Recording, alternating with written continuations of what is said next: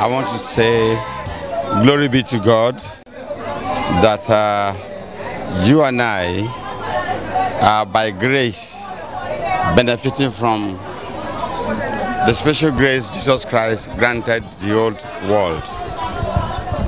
He came to die for all of us, and by that, in the book of Hebrews chapter 9, it's been stated that those days, the altar of God, none of the clerics were able to speak to God through the altar without blood.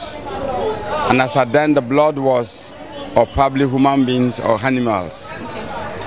But the sacrifice Christ came to do for all of us by dying for us.